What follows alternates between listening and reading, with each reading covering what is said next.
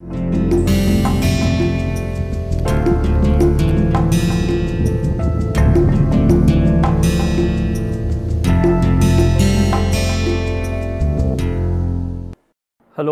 a warm welcome to everyone to this massive open online course on signals and systems. I am Professor Aditya K. Jagannatham from the Indian Institute of Technology at Kanpur.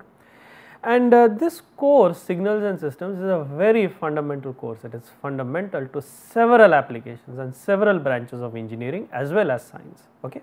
So, what it deals with roughly at a very high level, it deals with the properties, characterization of studying, analyzing, characterizing the properties of systems, their interaction with the systems, modeling the systems, characterizing the behavior of their systems, and ultimately designing systems to elicit appropriate behavior from these various signals. Okay. So, and this is fundamental, as I said, in several applications. Okay.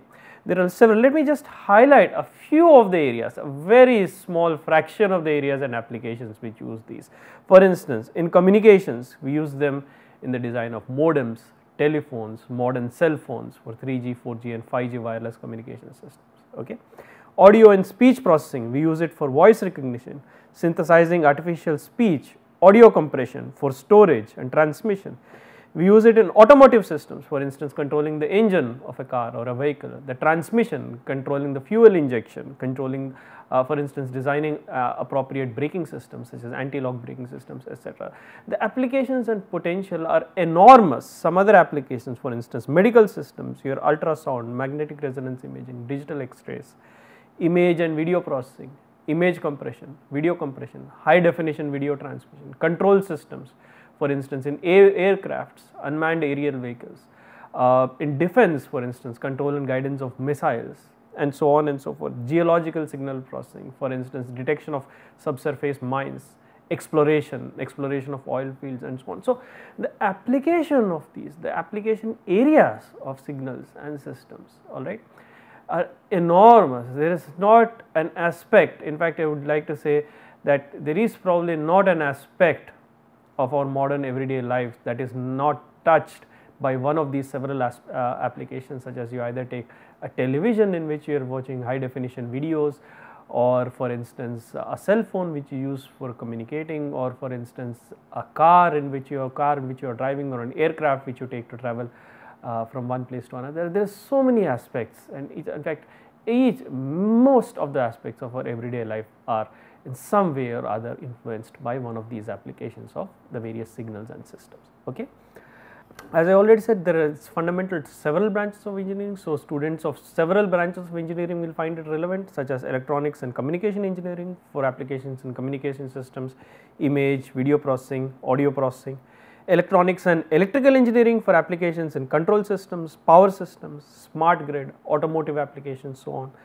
Electronics and instrumentation engineering, for instance in the design of control systems, digital control, telemetry and so on, and also several other branches, aerospace, mechanical, chemical, you name it, several students of several branches of engineering as well as science also, mathematics, physics and chemistry and so on, all the others, biological sciences, biomedical applications, right, biomedical signal processing, all these, there are a huge number of applications of this, since this is very fundamental. So, students of several branches of engineering, predominantly the electronics and electrical branches of engineering, will find this content very relevant and useful. Okay.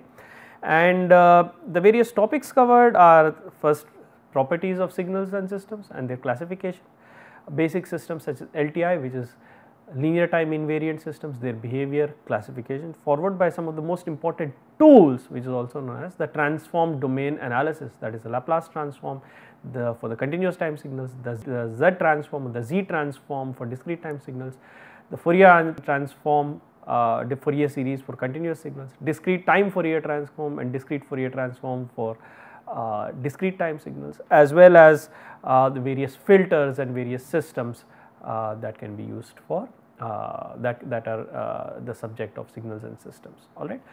And again, being a fundamental course, the prerequisites are fairly rudimentary or fairly basic. One needs to understand the basics of calculus such as integration, differentiation, and also aspects of complex numbers, working with complex numbers, manipulation of complex numbers, series of complex numbers, summation, etc. So, the fundamental, so the prerequisites are very basic. Alright.